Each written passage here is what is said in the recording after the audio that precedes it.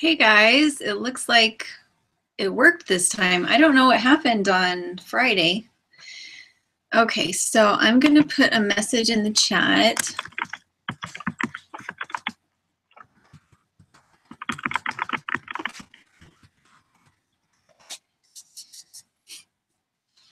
And we'll see how that goes.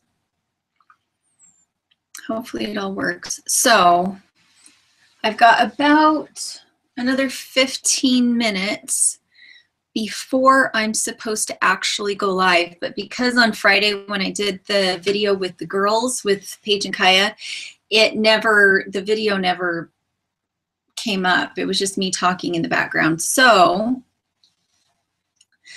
I just want to make sure it works this time. So if you have any questions, if you guys have farming questions or YouTube channel questions, what other questions could you ask me?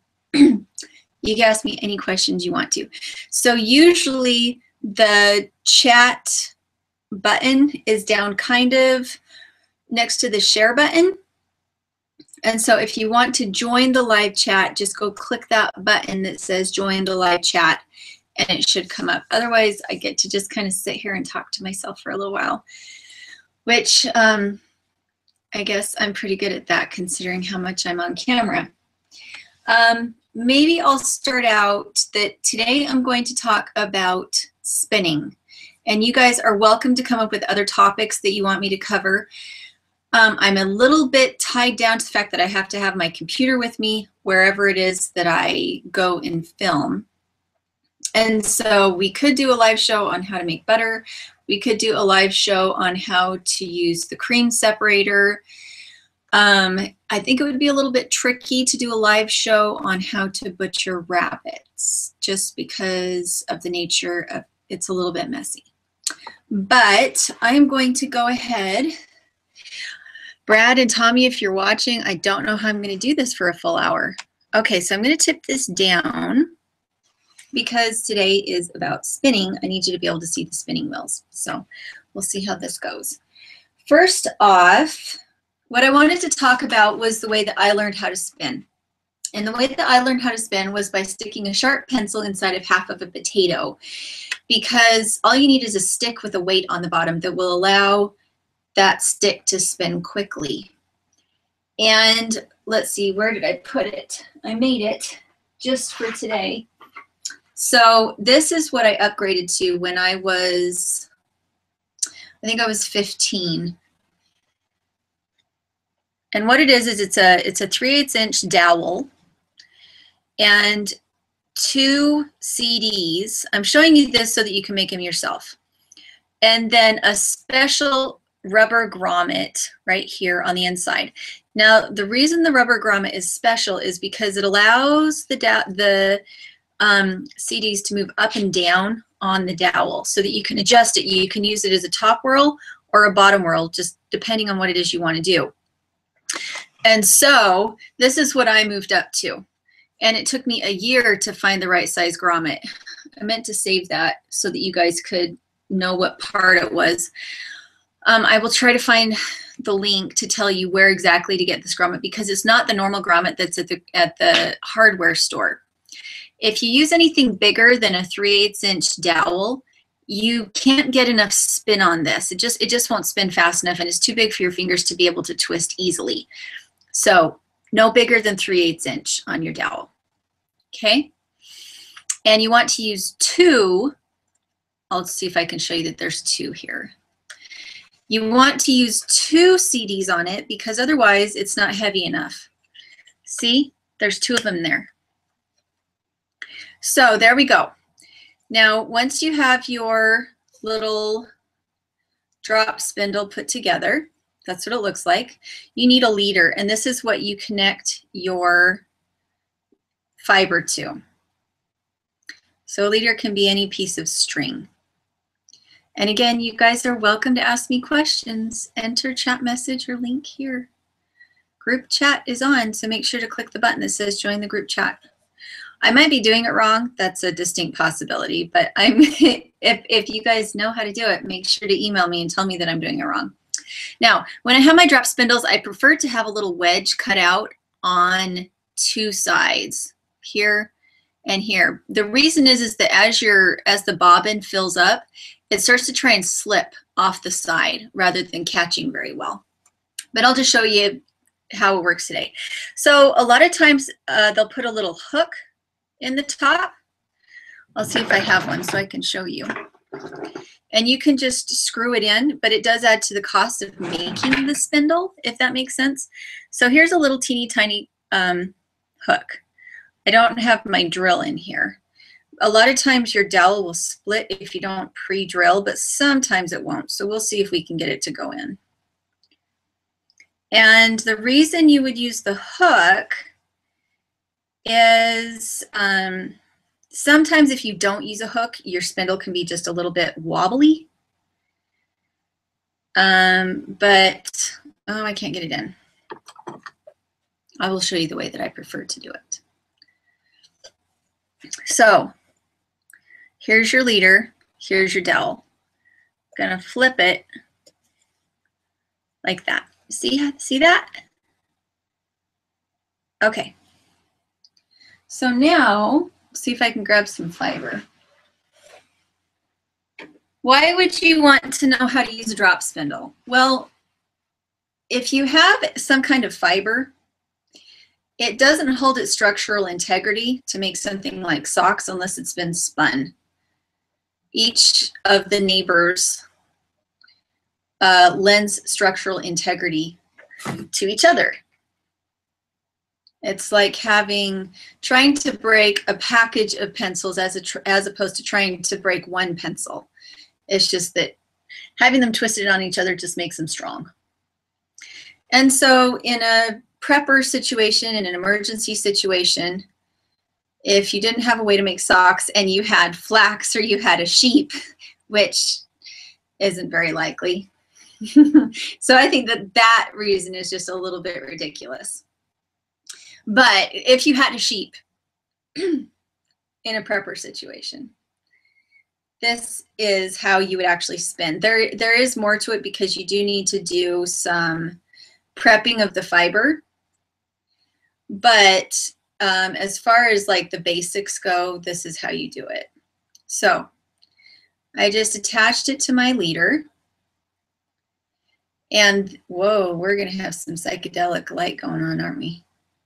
Okay, so that's what your yarn looks like now. So now I'm going to unhook the leader and I'm going to spin it onto the bottom of my spindle. See how that's spinning on? Okay, so now I'm going to hook it again. And yes, it does take some practice. Okay. And once you get better, what you do is that you use it standing up. It's much faster standing up than it is sitting down. And if you're using a drop spindle, you always want to wrap your fiber around your wrist so that it's out of your way. So that is a drop spindle, and I have spun yarn for socks and for children's scarves and children's sweaters and things like that. So the reason I'm showing you this one, I do have other spindles, but the reason I'm showing you this one is because with this one, when you have all this full of yarn, what you do is you pop this part off. See? And you grab another one.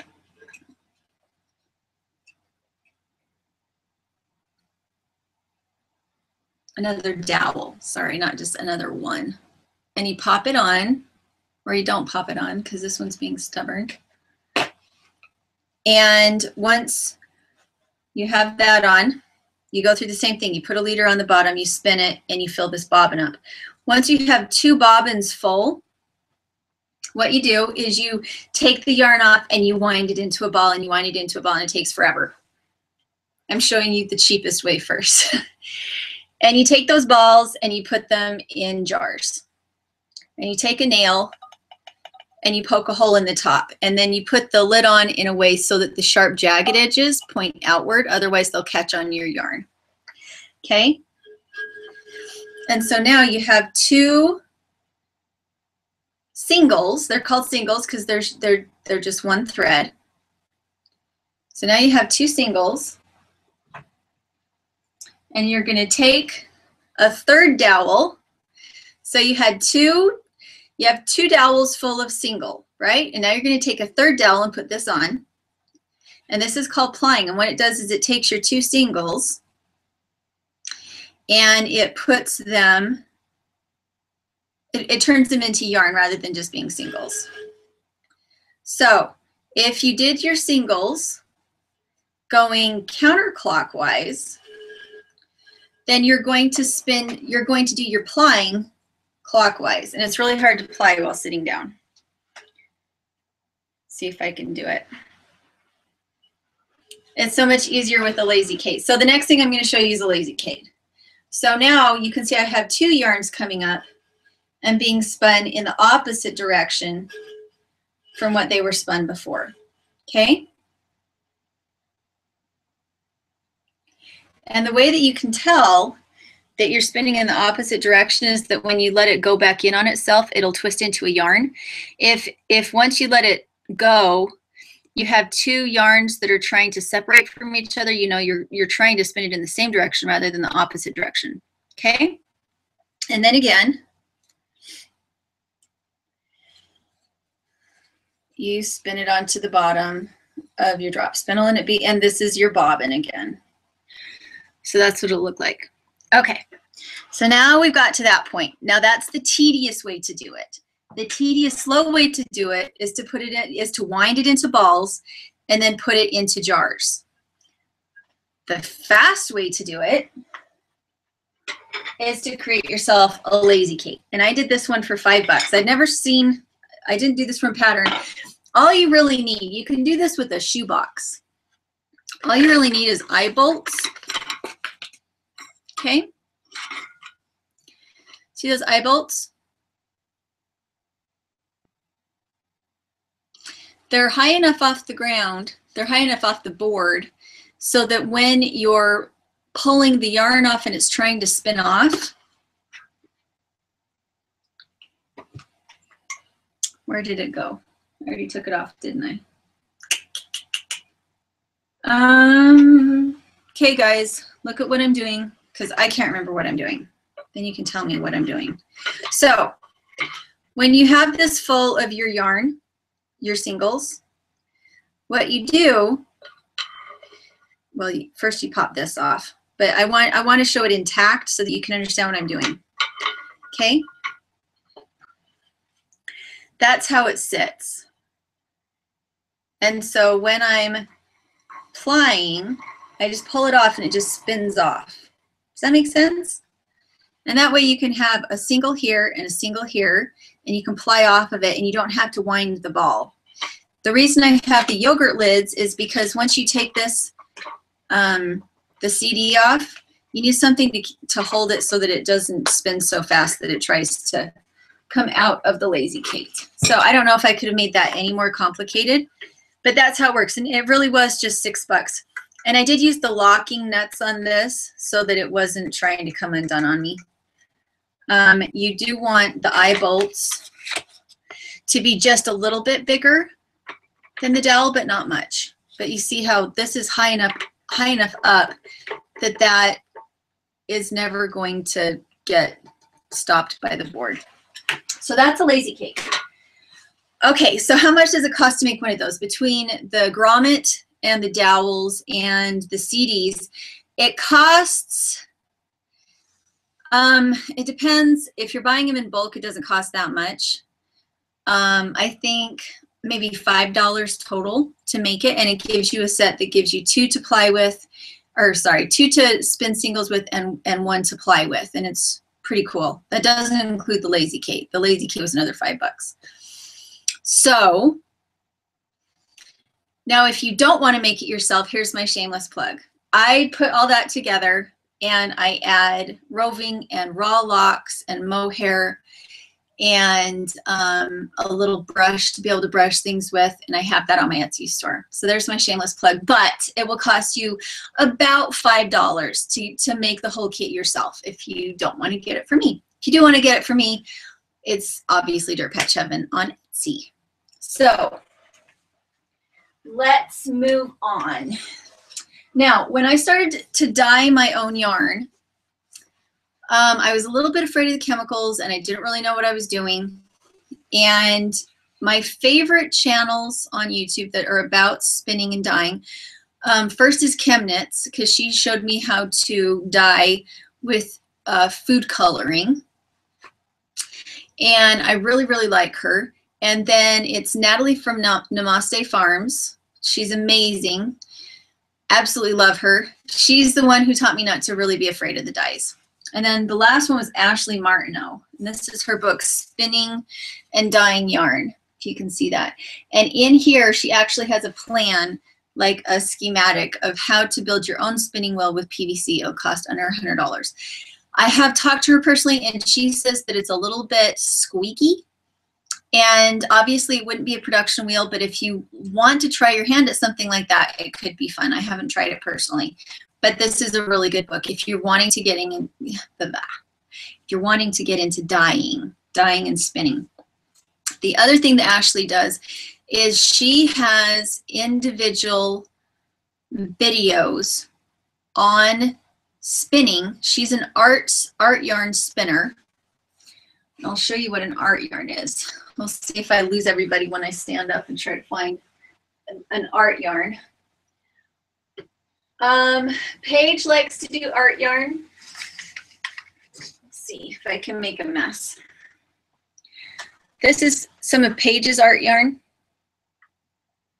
It really holds on to the curl and the integrity of the fiber. And she did this with a lock spinning, which means instead of carding it, she just spun it from the fleece whole. And I dyed this. So this is one of Paige's art yarns. And a traditional yarn, let's see if I even have a traditional yarn. It's been a little while since I spun one. Let's see if I can find one. A traditional yarn is very even, and it doesn't have big globs on it. This is a traditional yarn, and it isn't even, this one isn't even really a traditional yarn, because you can see the way that in some spots it's a tighter spin than in others. Like this green right here is a looser twist than say here. Okay, so this isn't even really a traditional yarn, but that's what that looks like. And so I don't remember why I was telling you that. Oh, the difference in the spinning wheels. So if you decide that you want to go for spinning wheels instead, you're like, I don't want to mess with the slow nature of a drop spindle. I would say that it's good to start with the drop spindle just because it teaches you discipline. It teaches, because that yarn is hanging, that drop spindle is hanging from your yarn. And so if your yarn doesn't have integrity, it'll just break. So it teaches you really early on to have good structure in your yarn rather than something that's going to fall apart, because a spinning wheel is going to pull the yarn out of your hands. And if you don't have enough twist in it, or you didn't draft correctly so that it is structurally sound, you'll be more frustrated with the spinning wheel than you would be with the drop spindle. So that is why I say start with the drop spindle. So first off, the most important thing about a spinning wheel is your drafting. So there is a term that is called pre-drafting. And what pre-drafting is to open up your fibers and prepare them to be spun before you ever approach your spinning wheel. It's what is the difference between a crappy yarn and a really good yarn. And the way that you pre-draft is just to open it up so that you can see the air. You should be able to see air through your fiber. When I'm teaching a child how to spin, I call it, let's make it into a spider web, because you want everything to be really open. And especially if what you're doing is buying roving, which is commercially processed fiber, It's going to be packed in together. It won't have a lot of the crimp left. A lot of the character of your fiber will be gone if you buy roving. You can add character back into your roving with the way that you pre-draft it or with the way that you card it. But I don't love to use roving straight just because it is so it is very lacking in personality.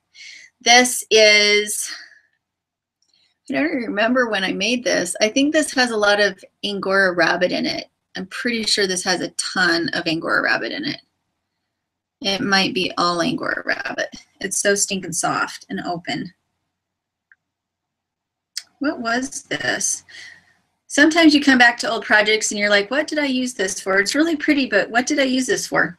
So that's what pre-drafting looks like. And the purpose is that you're able to move the fiber through your fingers at the speed that you want to move it through your fingers, rather than kind of getting caught up in it as you go and not being able to really retrace your steps. So when you're first starting out with the spinning wheel, the ones that I use currently are Spinolution. And the reason that I went with that was because I was really attracted to the fact that they said it was ergonomically correct. And because I spent a lot of hours in front of a spinning wheel, having it not hurt my body was kind of a big deal. That being said, any spinning wheel that claims to be all-purpose,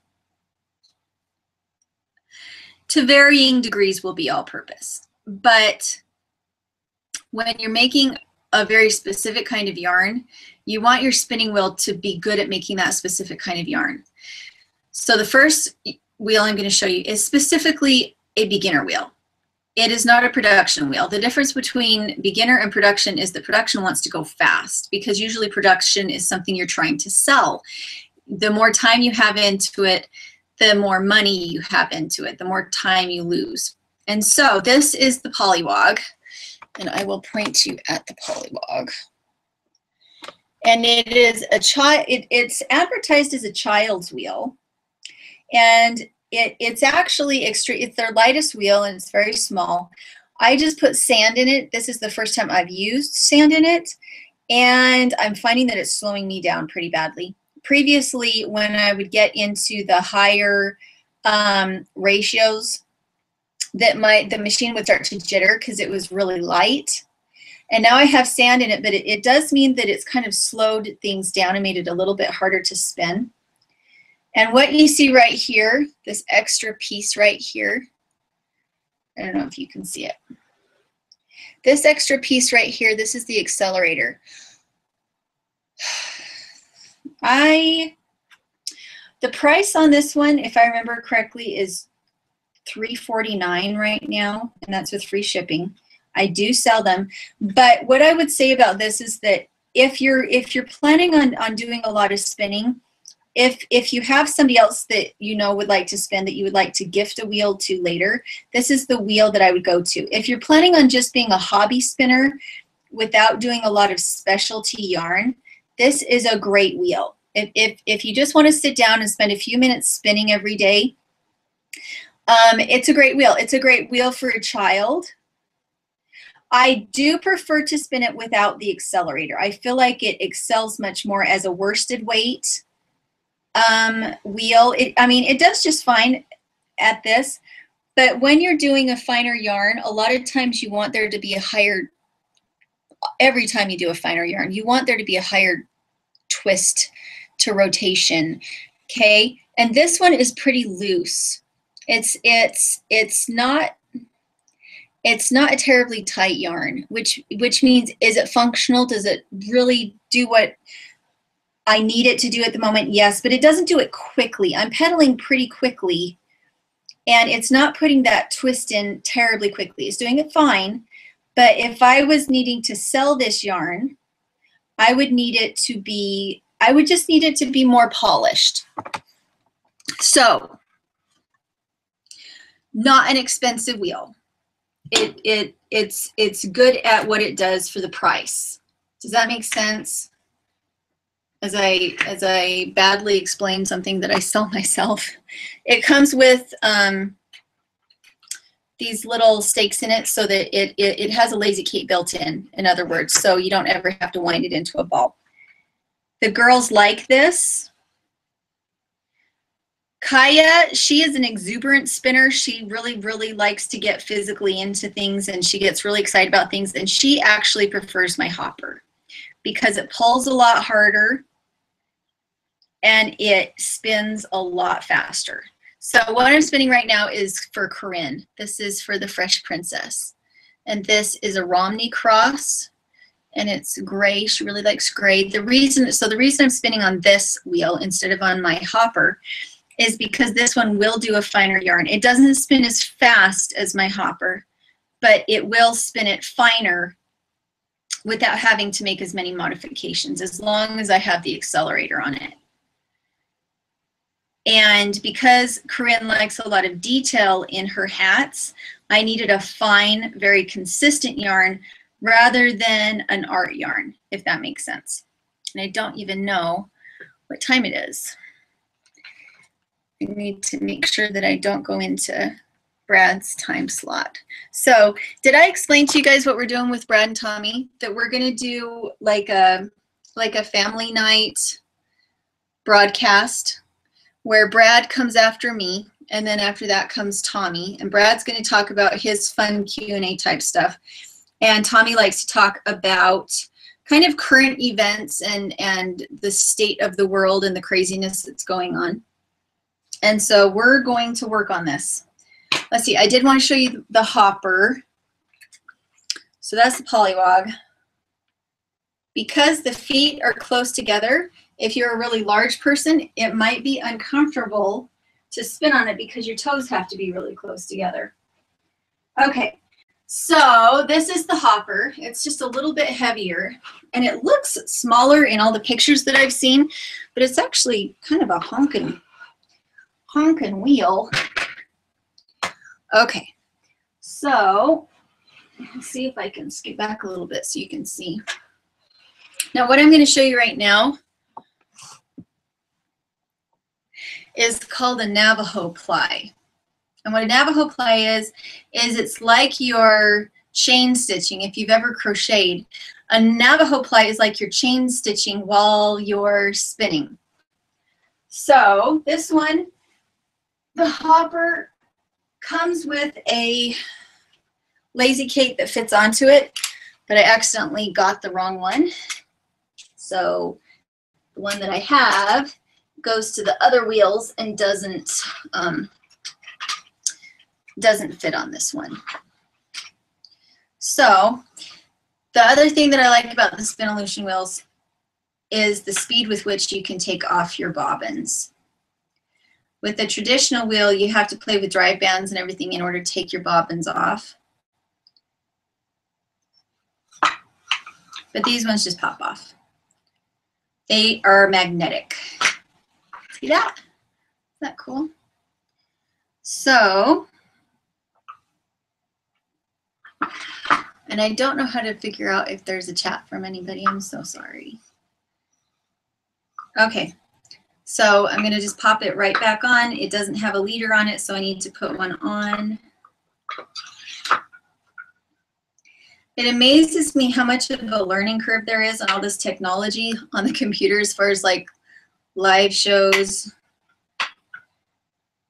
We tried to do a live show where we could figure out how to do it just straight from YouTube rather than from the Google Hangouts. And I had to add another program, and it just was really, really overwhelming. It's a good thing that John knows how to do these things because I get really frustrated when I can't figure out how to make something work the first time. Okay, so whenever you use these particular lazy Kates, you need to make sure that the squares are facing up rather than the plastic. And Ashley Martineau is the one who introduced me to the Spinolution wheels, by the way. And if you're looking for something more detailed than what I'm able to do right here, especially with art yarns, because I'm really a traditional yarn girl, I'm not really used to using the art yarns. And the reason is because art yarns are really just that. They're a yarn that is a work of art, but not necessarily meant to be functional. They can be functional, but by nature, they don't have to be, like with the traditional yarn. All right, so I'm going to back this up just a little bit. Okay, so the way that you do this, if you've ever crocheted, so I have my single ply. I don't have a second ply because I'm going to Navajo spin. So I'm going to go in the opposite direction from which I was originally spinning. Okay, so I was spinning clockwise. So now I'm going to spin counterclockwise. And you see how I'm doing that? That I'm chain stitching. Am I even saying that right? I am making a chain like you would if you were crocheting. Okay. The nice thing about the hopper with a ply like this is that it has a very strong pull. A lot of traditional spinning wheels have a very light pull, or they don't spin fast enough the twist doesn't go in quickly enough compared to how hard it pulls, and the hopper has a really big pull. I am happy to talk about something else, guys, like goats or something, but if I'm going to sit here and just talk to myself, I don't know how to talk about anything that isn't just right in front of me. Let's see, things that are happening on the farm right now. John has the RV up and running, and last night he and the girls slept out in it just to test run it. And what we have come down to is that if we end up staying here, we will use that RV for woofers. I finally bit the bullet. My little brother is a woofer. If you don't know what a woofer is, I should probably explain that. Okay, so woofer is usually a young person that comes and works on your farm to learn how to farm. And what they get out of it is the education, and they get room and board. You don't generally pay them. And they come and they be like an apprentice farmhand type of a person, which I think is absolutely brilliant. My brother is a woofer, and he absolutely loves it. He's been at the same farm for a really, really long time. You guys see how this is working? So anyway, sorry, I didn't mean to get distracted. So we have this RV that we got from our neighbor. We had approached him about a trade. We have an old farm truck, and John had asked him, can we trade you our old farm truck in exchange for this RV that's been sitting out in your back property for 15 years? And instead, our neighbor just said, no, I'm not using it. You go ahead and take it. He had just purchased like a 20-foot long. Do they make them that long? It's a brand new fancy hooty doody RV. And that's just how our neighbor is. He's pretty amazing. But anyway, he gave it to us, and John has it up and running. It didn't need anything more than an oil change and to change the fuel filter. That was all that needed to be changed.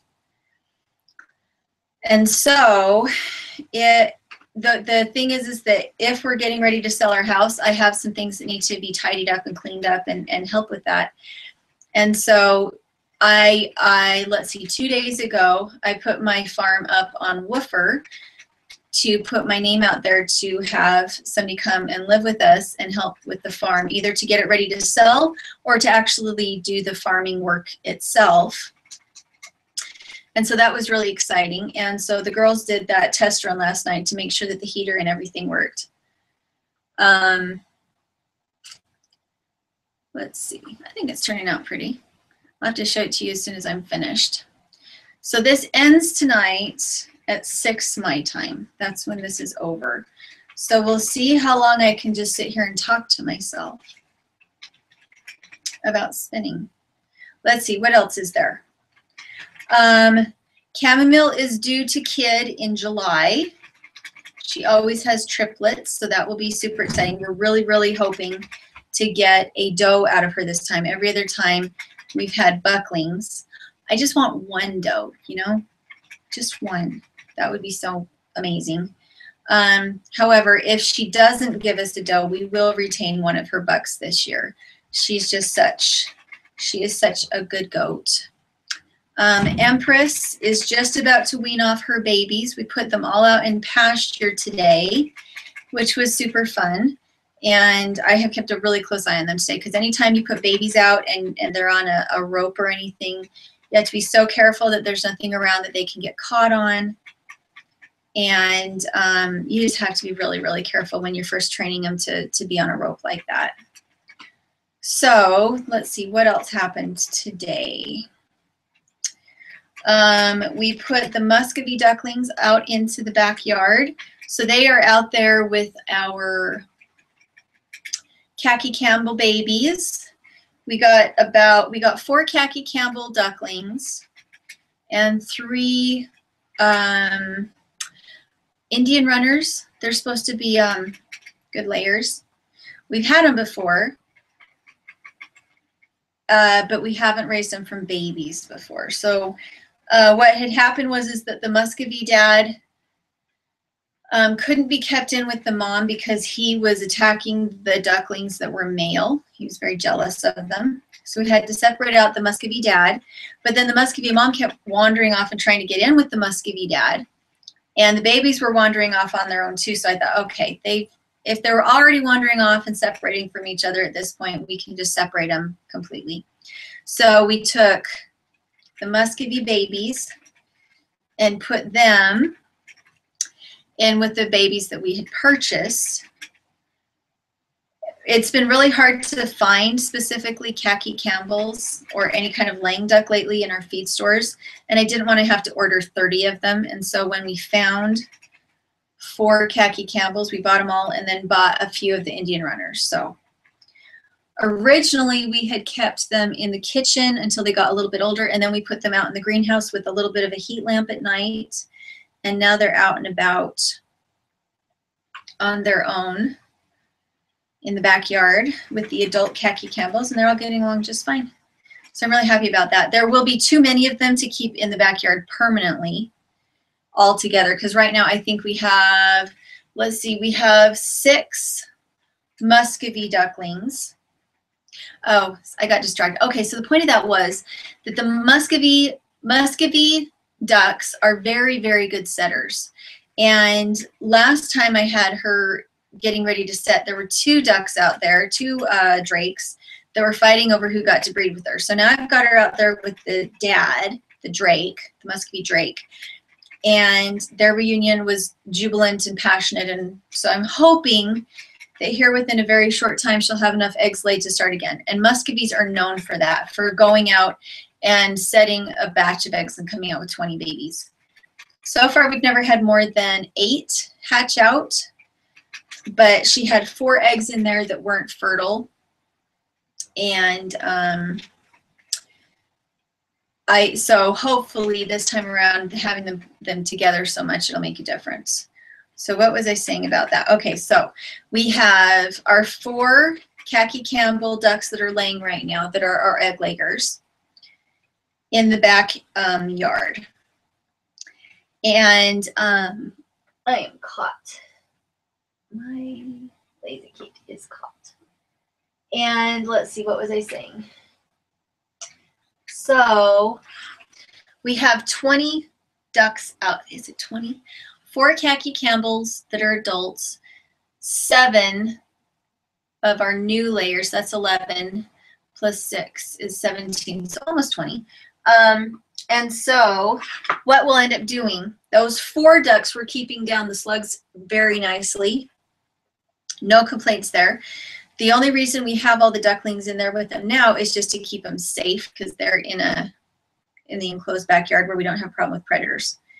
And so as soon as all the ducklings get just a little bit bigger, we will put them back out into the back pasture so that they will keep all the weeds around the trees down. I wish I could figure out how to let you ask questions, but I don't know how.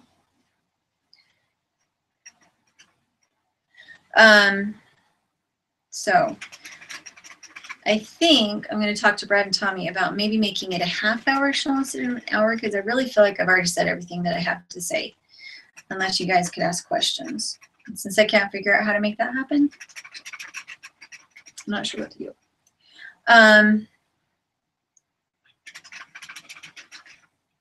So a 3-ply, not a 3-ply, a Navajo ply has a different texture and a different look than a regular 2 or 3-ply. And that's because it's kind of, it's like a braid. And so you have, it has a texture of its own. Rather than just looking at the colors of the yarn when you have a Navajo ply, you end up looking at the swirls and the texture of the yarn itself. The thing you have to be careful about, though, with the Navajo ply is that the colors can get really muddy because they loop back on themselves. And so if you have a really, really special yarn that you're making, something that you paid a lot of money to buy the roving for, you probably don't want to do a Navajo ply on it unless you're really, really good at it and you know where your color changes are going to be. Because it's kind of like taking a really special roving and putting it through a carding machine. What it does is it takes all the fibers and amalgamates them so that they're all right next to each other, so you don't have any distinctive colors. And I don't really know how this one is going to turn out. I decided to do it as a Navajo ply halfway through rather than at the beginning. Like I was finishing spinning the single when I decided to do a Navajo ply. And the reason is I feel like the Navajo ply is really soft, and I like how it looks. And Navajo, let's see, barber pole is what happens when you have two colors that are that stay the same when you do, how do I put this? So if you had a blue single and a red single, and you did a 2-ply out of them, it would look like a barber pole because they would twist around each other and they're just two colors twisting around each other. It can be really, really pretty doing something like that if you switch your colors a lot and have different shades of blue and different shades of red, and you change it frequently.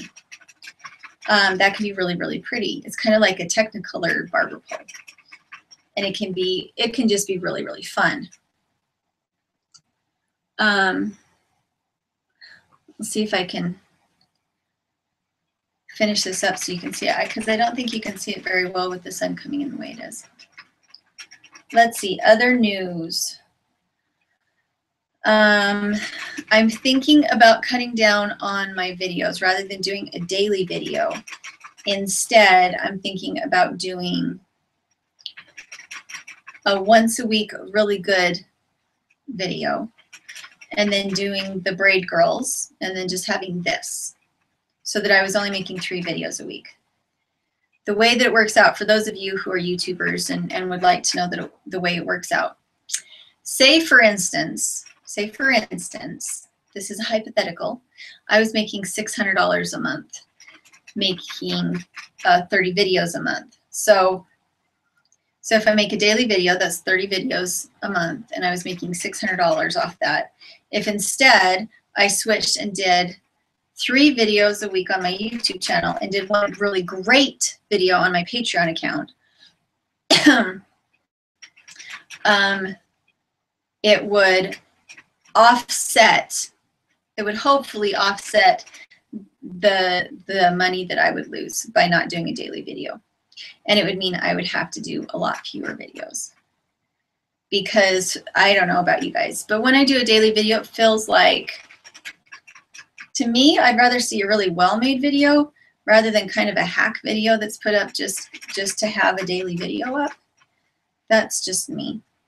But at the same time, like when Brad from Big Family Homestead, when he switched over and started doing daily vlogs, I noticed that I was watching his channel a lot more because I was kind of addicted to their family. What do you guys think?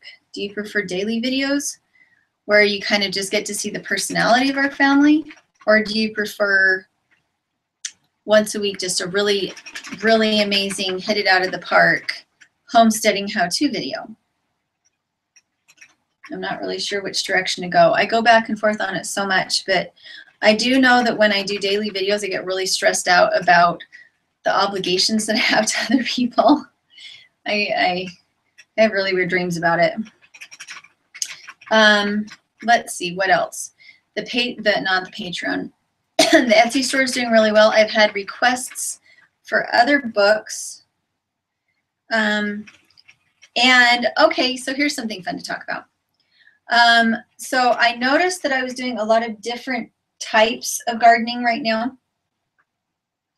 I have the straw bale hotbeds that I did out in the greenhouse. I have the hugelkultur hotbed that I have in the greenhouse. And then I have the back to Eden spot up in the front where the pigs used to be, where I've got 1.5 feet, maybe 2 feet of wood mulch on top of where the pigs were. That's where I had my pumpkin patch last year. The pumpkins came up volunteer after the pigs had eaten pumpkins there. And then now I'm doing a row garden up in the one spot in my property that I have to use a sprinkler in order to keep it from looking really ugly because it's right in front of the house. So I'm not willing to water lawn. And so I've put in a row garden there that's a traditional row garden. And now next to that, I'm going to do a lasagna garden. And so the reason I'm talking about this is that I decided of all the things that I haven't seen out there, what I haven't seen is in the same year, a person doing all of these different methods at the same time and comparing them. And so that's kind of where my brain is going right now, is that to do a video series comparing the row garden to the lasagna garden to the hotbed to the straw bale to the hugelkultur to the back to Eden. That's a lot.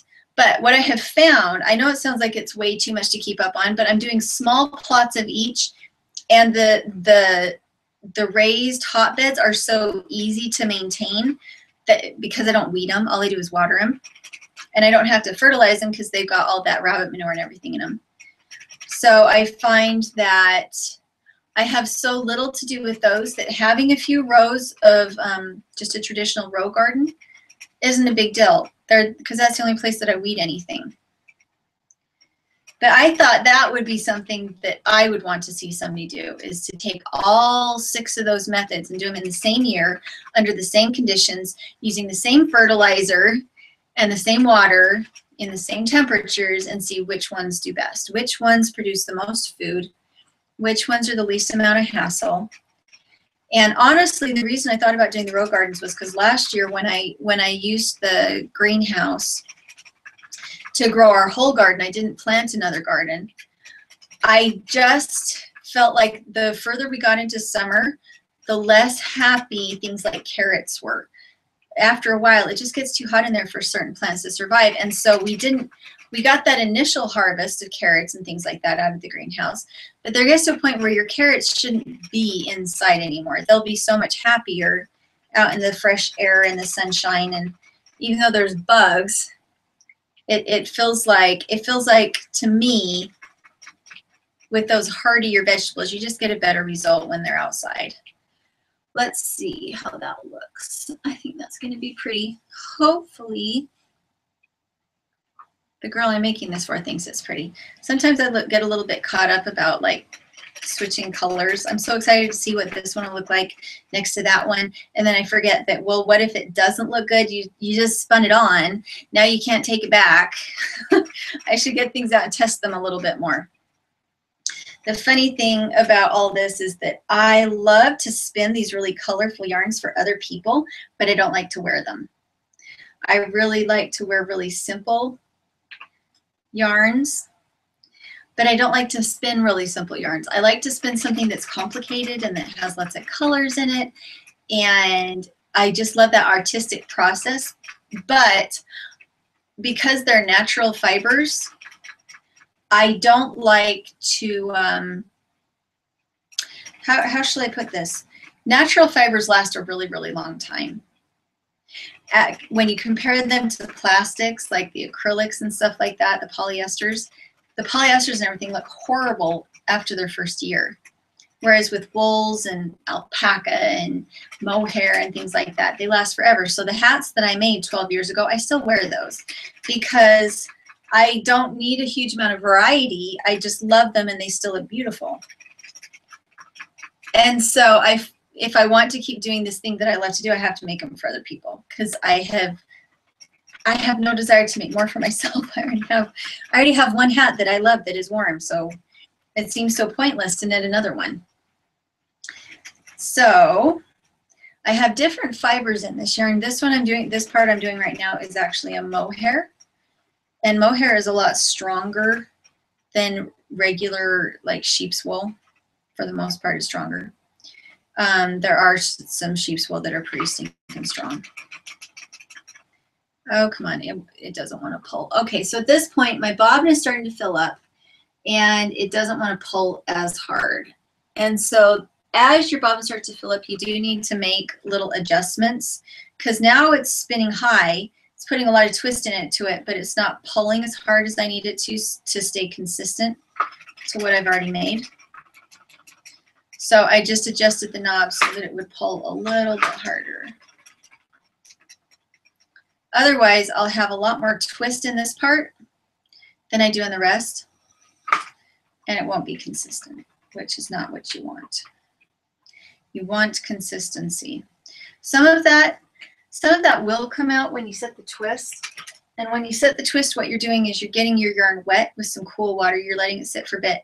And then you're hanging it from something with a very light weight at the bottom. And what that does is it pulls all the twists so that it's uniform and so that it won't kink up. Come on, cranky yarn.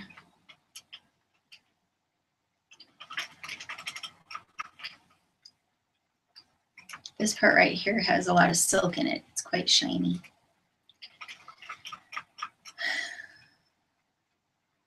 I've got to do my homework on this program tonight, because next week I really want to be able to see questions. And it makes me really stupid to just sit here and talk to myself. Those of you that know how to work this thing, do you want to get together with me and explain it to me? Okay, so what else? Is there anything else I can talk to myself about for a minute? I did go to the fiber fair, and I had people that showed up, but we never like met up because I got distracted by the fiber, and I was wandering the halls looking for people, but that doesn't necessarily mean that I had a face memorized to look for.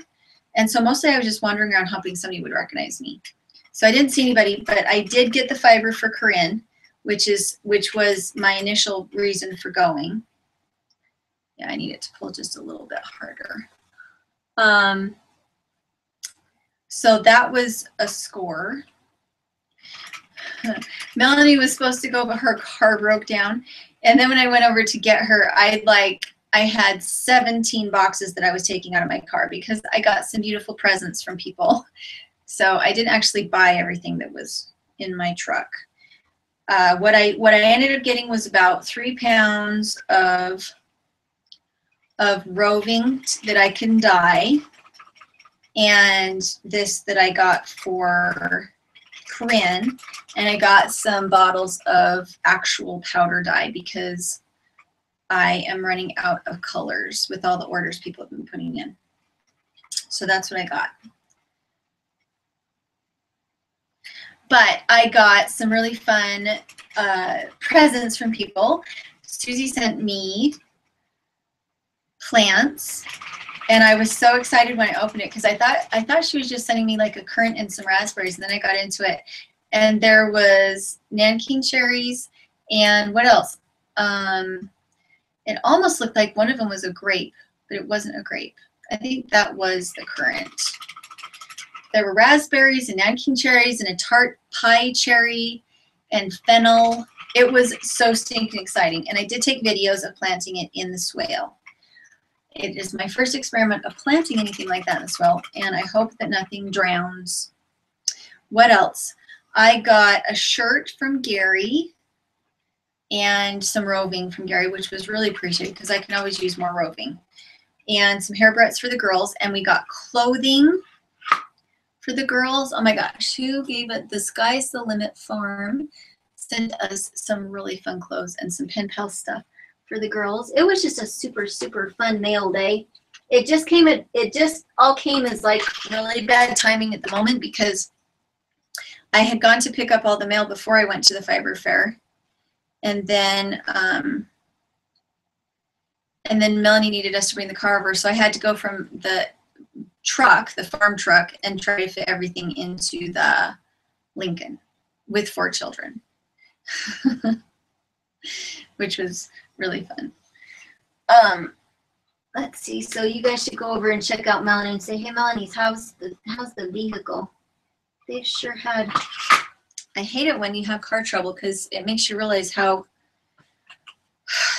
hard it is to get a whole bunch of kids around on a bike, you know, when you live in rural Idaho. Okay, so guys, my brain is empty. I want you to tell me honestly, don't you think that a half-hour show would be better than an hour show? If I had somebody to talk to, I could talk for years. But if I'm sitting here not able to figure out how to use my own program, that's kind of a problem. Was there anything else I needed to talk about while I was here? Make sure to go check out Brad's show tonight. He has his little show with Krista. And I don't know if Tommy's going to have his show up, if he's trying to do a dry run tonight or not. We were going to try and have it up. I think we were going to try and have it up this weekend, is what we had agreed upon. So if any of the stuff that I've used tonight, I don't know if this is a shameless plug or not, because I don't know how to spin without showing you my tools, but I do offer these tools on my Etsy store. I do have the drop spindles in the kits. I have the spinning wheels, and I have my homesteading books. And is there anything else? I'm sorry, I can't see your questions. If you have any questions, if any of you really wants to learn how to spin and you want some one-on-one help, I can do online consultations like this where we just do a hangout and I explain things to you. I do charge for it. Lately, everything comes down to the pennies lately. So I also do the consultations for the YouTube channel if you want help with that. Lots of consultations. If you want some kind of Q&A information from me, go ahead and get a hold of me at dirtpatcheaven@gmail.com. Our Etsy store is Dirtpatcheaven at Etsy. Anything else? I love you guys, and I guess I'll stop here so that I can go look at your comments since I can't see them. Give me tips, guys. I don't know how to make the stupid program work. I love you, and we'll talk to you later.